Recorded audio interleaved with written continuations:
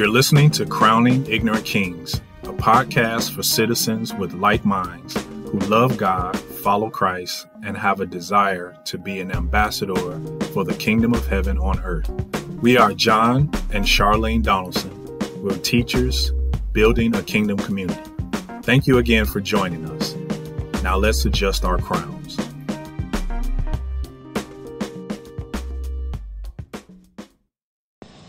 Specialize.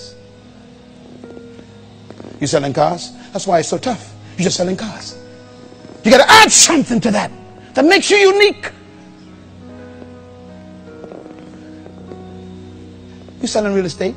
You better ask God in the next hour. We're going to pray. Lord, give me a revelation that makes my real estate company rare. You a lawyer? So what?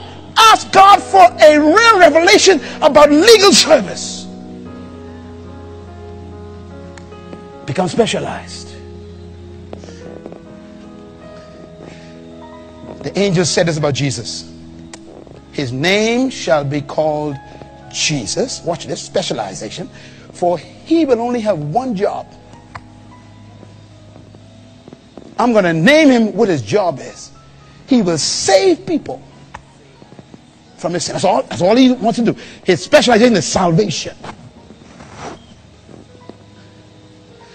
You know, that's why Christ is so successful. He stayed with his focus. Write this down. You were created with the seed of influence on the inside. That's the good news. Tell your neighbor, you get it. Come on, say it with your mouth. I got it. I had to believe this. Say it again. I got it. Oh, I can tell you, the seed is in you.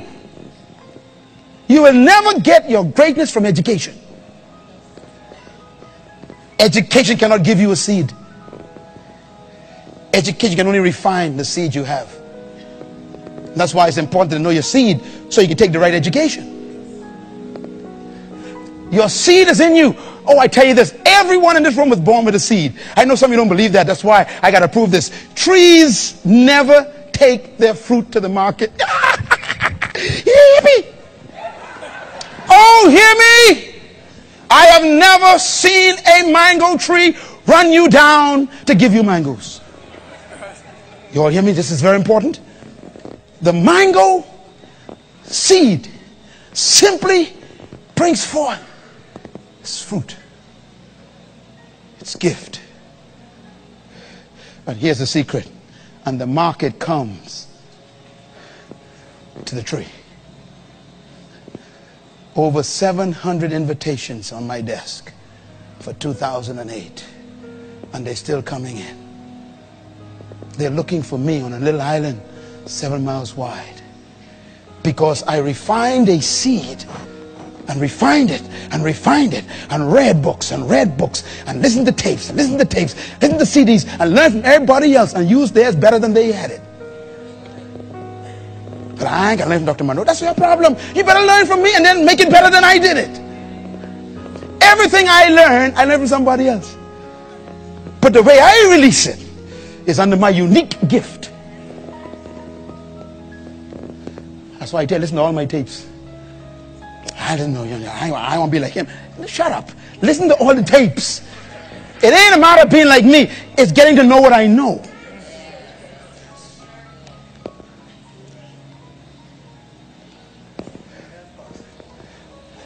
I was going through my CDs yesterday.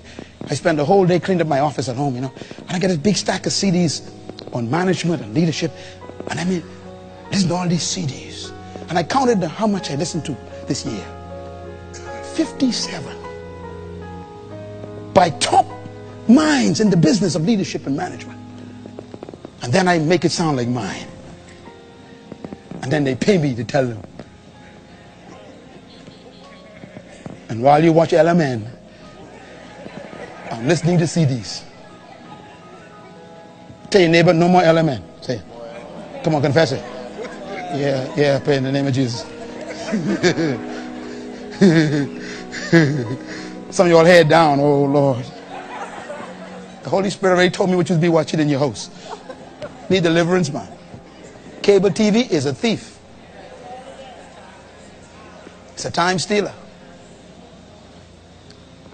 You got to manage that remote. Otherwise, it'll manage your life.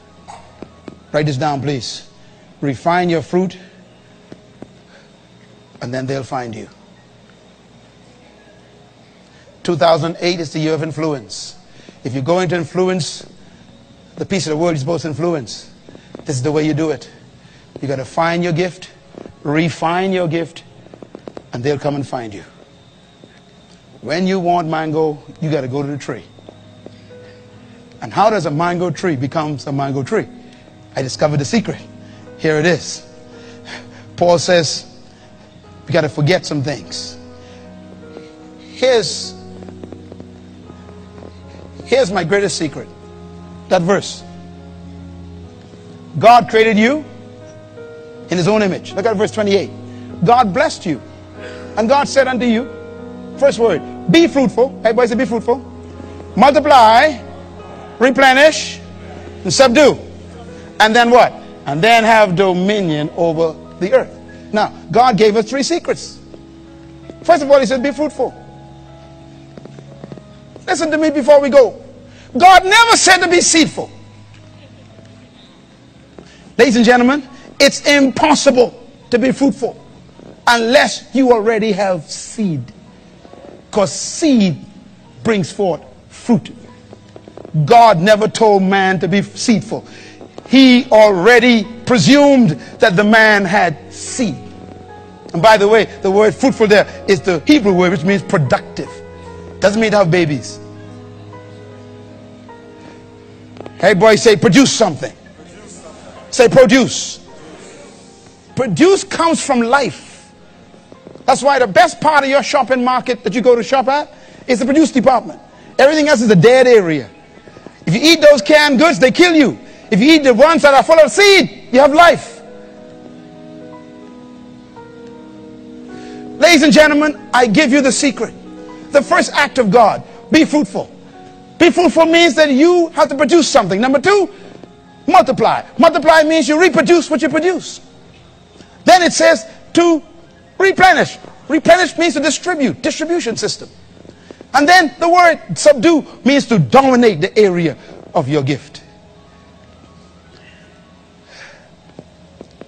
Bill Gates did this so effectively that he caused the entire government of America to come against him. Bill Gates produced a fruit, Microsoft software, then he multiplied it, he then distributed it, replenished, until he was able to subdue the market and control all systems. Congress called him in and said, you got to break the company up. No one can have that kind of power over America or the world. And they caused him to break his company up. And therefore he became a dominated spirit. He dominated the world of software. He followed God's plan. Whoever dominates influences. Inside of you is a fruit trapped in the seed that you carry. And that seed must bring forth the tree that's carrying your fruit. And then you must multiply your fruit so it can be distributed and then subdue your area of gifting. So you become known for something. Let me tell you something, friends. Please die after you are known for something. What are you known for is the question. And if the answer is not one thing, you got a lot of work to do in 2008. I'm going to say it again. What are you known for? I'm giving you the secret. What are you known for? If you ain't known for one thing, you got a lot of work to do. Let me call some names. Michael Jordan, what comes to your mind? Tiger Woods, Oprah Winfrey, talk show. I mean, what? Let's call your name. See? That's what I'm talking about. Myles Munroe. I never forget, when I went to California, they gave me this big trophy one time. Big trophy. 10,000 people in the place. They called me up. Big trophy. I say, wow, it's in my office right now. Big trophy. And this big trophy is titled Mr. Purpose. That's all. Not even my name. Just Mr. Purpose. What are you known for? Work on something so hard in 208 that it becomes your name. And there's your assignment. You will never find a mango tree trying to bring forth oranges. They stay with their seed. You'll never find a coconut tree trying to bring forth mangoes. It stays with its germ. It germinates what it is. Humans are the only creatures who bring forth all kinds of things. Nobody know what to pick from them. One week they are this, next week they're something else, the next year they're something else. What do you do? What are you known for? I know you don't believe this, but finally, and don't clap. If you clap, I'll quit. Write this down. Finally, the keys to bearing fruit, most important. Here's your assignment, 2008. The key to bringing forth your fruit in this generation. Number one, the seed must first be in the right environment. 2008, choose your associations. The seed got to be placed in the right environment. Number two, isolation. Listen to me, young woman, young man. If you're going to become great, you got to isolate yourself from friends. For a seed to become a tree, it must be taken away from the earth and hidden under the ground. When they ask you where you been, tell them, I've been reading. How come you don't go to parties no more? I've been listening to tapes. You in isolation? Yes. I'm germinating. That's number three. You got to germinate. Every single seed must die. Die means self-discipline. You die to old friends, old habits, old associations, old club life, old friendships, old associations. Cut them off. Why? I am going to develop myself. A seed will never become a tree until it dies. I don't keep coming to too many people, but most of them are poison. You got to die. I done figure something out, you know. If you poor and I poor, we can't help one another. So let's just part company now. Let me find somebody rich who could help me figure out how to get rich. Come on, talk to me now. That makes sense, eh? You stupid, I stupid. Somebody got to be intelligent. So let's leave each other, man. You can't hang around with stupid people. And you young people need to figure this out. Figure it out. Ask them, are you smart? Never keep coming to people who cannot improve you.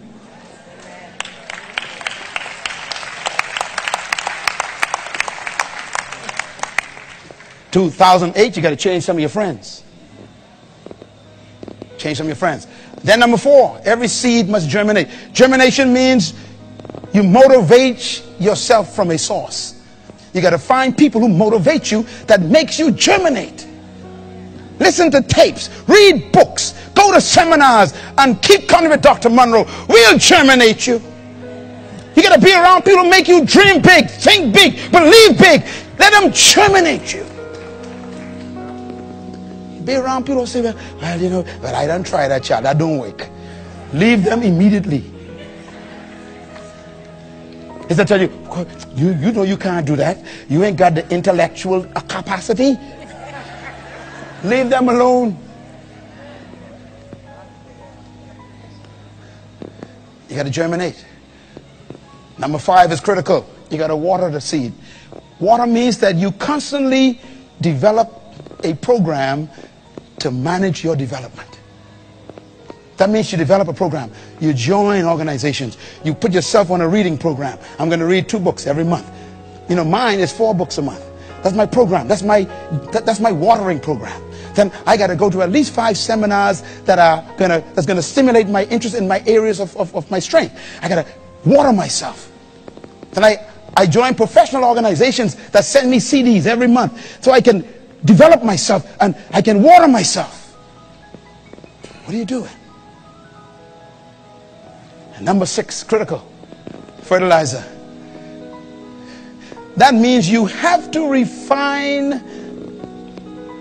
and refresh your program to constantly grow yourself. Some people are poison. They are pollution in your life. You need fertilizer. You don't need pollution. May God give us the wisdom to stop keeping bad company. And bad company ain't only people who drinking and smoking, you know. Bad company, them folks who got, some of you, even your members, your family, negative all the time. Negative all the time. Sometimes you only visit your family on occasions, you know. Because you don't want to stay too long. You know what I mean? You want to stay too long. Because they start getting negative. Praise the Lord. Bye. Go. Protect your spirit. Clap your hands, somebody. Hallelujah. You got to protect your spirit. Fertilizer. I love what I think I heard Les Brown say this. He said there are people who add to you, subtract from you, multiply you, or divide you. You got to choose the ones who add to you and multiply you, and avoid those who divide you and subtract to you. Find your subtraction friends and then leave them alone. Number 7, you need sunshine. You know, if you're going to develop this fruit tree, you need special networking. That means you begin to network with organizations and people who become your light. And that's especially the Holy Spirit and Jesus Christ, your Savior, and your Father in heaven, and good friends in the body of Christ, and professional people who can lead you to higher ground. You want to network with people who can get you where you want to go. Yeah, folks who ain't doing nothing always want you to do it with them. People who ain't going nowhere want you to go with them. You got to decide who's going to be my networks. This year, review your network and see if your net is working. It may be a snag. It may be holding you down. Number 8. This one, we don't like this one. Pruning. If you're going to develop your fruit, there will be pruning. Pruning means you got to cut off some people, cut off some behaviors, cut off some habits, cut off some practices, cut off some situations. You got to cut off some opportunities. You got to cut off all, maybe some of the things you are involved in now, like different groups and organizations. Cut them off. Why? Because they could be holding back your growth. You got to manage the people in your life. Know when to leave people. Oh, Jesus have mercy. I said know when to leave people. You know when it's time to leave. That's when they start becoming a distraction. By the way, you can outgrow your friends. When you start growing and your friends ain't growing, you can become a misfit. So you got to know when to leave. When you start talking stuff they don't understand it, it's time to leave. Because now you already outgrow them. You got to manage the people. Manage circumstances. Manage problems. And number 9, and this one is so important, time. When you put a seed in the ground, you can't force it to grow. It takes time. Ladies and gentlemen, if you're going to make and maximize 208 as your best year, you're going to have to use your time wisely. And don't rush it. You got to accept the process. Like Pastor Richard says, the process is necessary for purpose to be fulfilled. Your process takes time. You can't rush success, but you can guarantee it.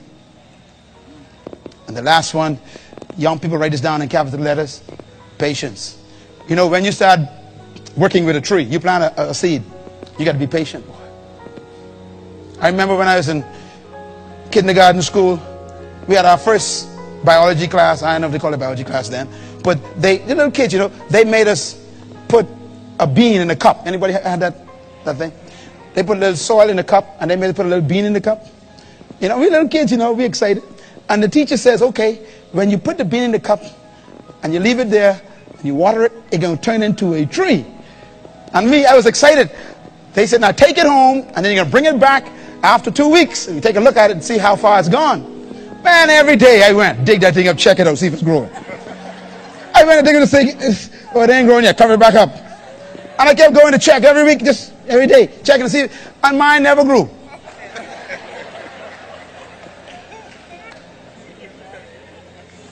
No patience. No patience. You wonder why you're not growing? No patience. Pastor Myles said do this and it ain't happened to me yet. Pastor Myles said do this and it ain't happened to me yet. Patience. I didn't get here yesterday. Hear that word I got there? Delayed gratification. That's why there's so much crime in the Bahamas. Number 10 is why there's crime. People want instant success. They don't want to work to pay for a CD player. They want to break into your house and get it instantly. It's called crime. They don't want to work and save money put in the bank. They want to just rob the bank. Delayed gratification? No, they can't handle it. Okay, I know you're tired of being in school, but hang on, finish them 2 years, baby. I know you want to quit right now, and that evening school is so tough, and trying to tell the kids and cook. Hey, hang on there. Go for it. Go back to evening school. Delayed gratification. Because all trees need patience. One thing with a tree, though, when you see it finished, big, stately, strong tree, it just stands there. And the winds blow. The waters beat it. Hurricanes come. And it just stands there. Because of number 10. Patience. I taught you tonight, right into 2008. I taught you right into it. Why? Because God has brought you over with a new attitude.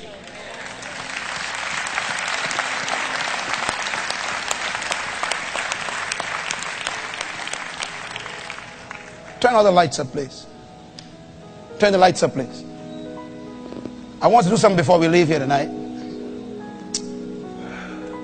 How many of you heard the voice of God tonight in your own ear? Did you hear it?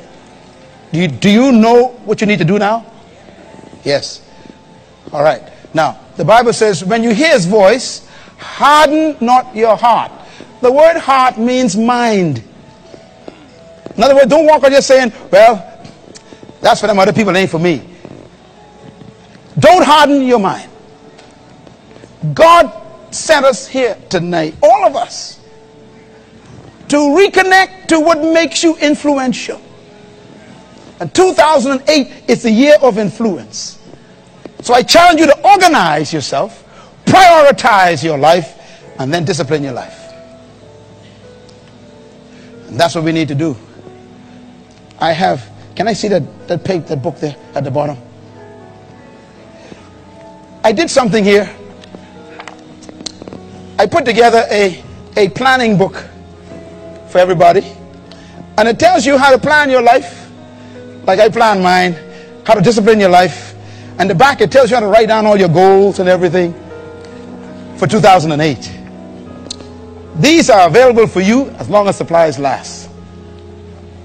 Do something practical. First, ask God to show you your gift, your strength, your unique gift. We're going to pray for that in a minute.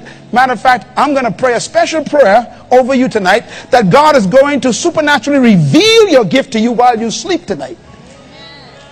That God is going to give you, like Joseph, He's going to give you a vision of angels descending and ascending, revealing to you what your gift is that makes you a power of influence.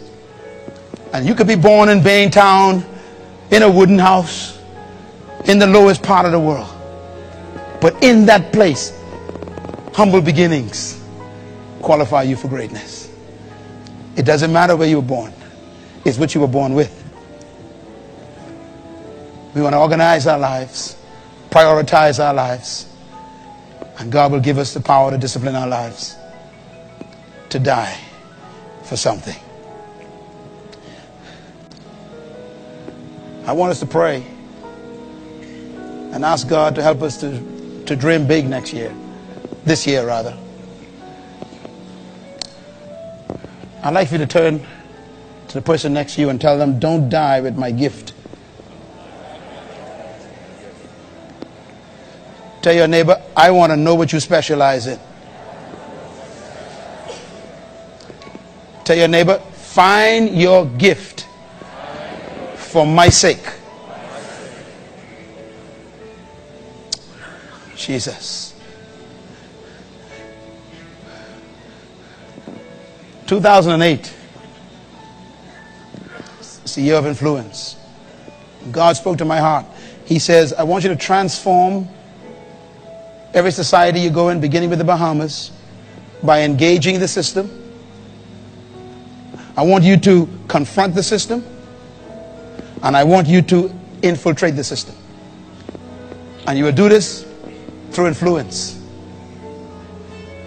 And we transform our countries. We got to engage it. We must infiltrate it. And we're going to have to confront it. We must do it with the power of influence. And your gift is the key. Your gift is the key. Thank you for listening to Crowning Ignorant Kings, where we are cultivating a kingdom community. Please sign up for our podcast, download, like, and share. Look for us on your social media platforms. If you'd like to reach out to us, please send us an email at crowninignorantkings@gmail.com.